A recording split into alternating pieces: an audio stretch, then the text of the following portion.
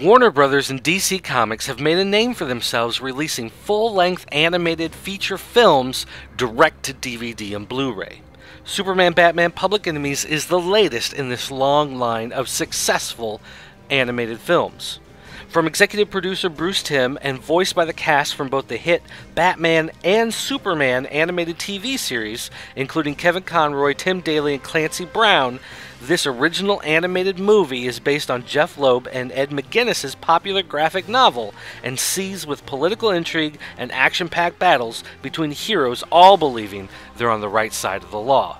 In order to celebrate this release, Mattel is releasing special edition Infinite Heroes figures, calling them Superman Batman Public Enemies figures. Now, nowhere on these boxes do they say Infinite Heroes, but as a fan of 3 3/4 inch figures, I can tell you that these are indeed Infinite Heroes figures. There are 2 different 3-packs and 1 6-pack that will be released in this line. And today we're looking at the pack with Captain Atom, Batman, and Black Lightning. Now you can see that they come in a window box, the same size and shape as your Infinite Heroes 3-packs. And on the back you've got your character biographies and character portraits. The portraits look like wanted posters on a brick wall. Now let's start by taking a look at Black Lightning.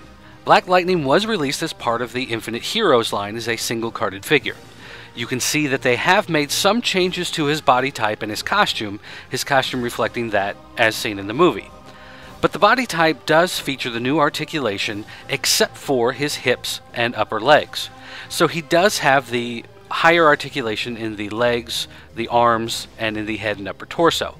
You can also see that they've added a lot more detail to the costume in painting it to look like it does in the movie, especially on his upper torso and on his back. Now, Captain Atom of the 3 is the easiest to see the new articulation on since he's basically, well, a big shiny naked guy. But you can see that his arms, legs, his torso, they all have a new sculpt that looks more muscular and more realistic than the old figure. In fact, you can see here that when he flexes, it looks like he's flexing his muscles, whereas the old Captain Atom looked more like the victim of a stick-up. In just about every conceivable way, you can see how these new figures look more realistic and more flexible than their predecessors.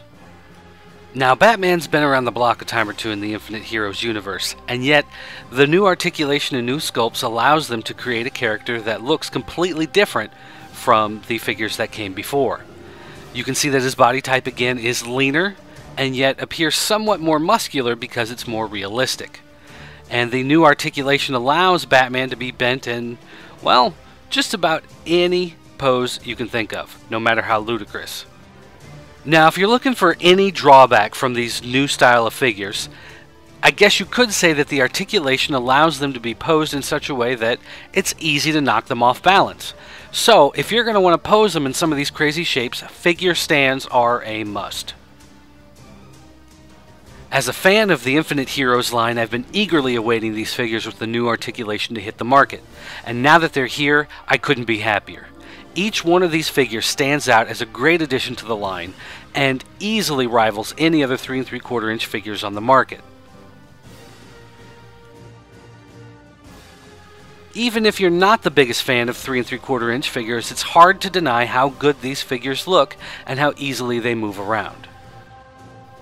Now, while the future of the line has not been made clear to fans and collectors of Infinite Heroes, these figures prove that the new articulation style that Mattel has in store for the line is the right way to go.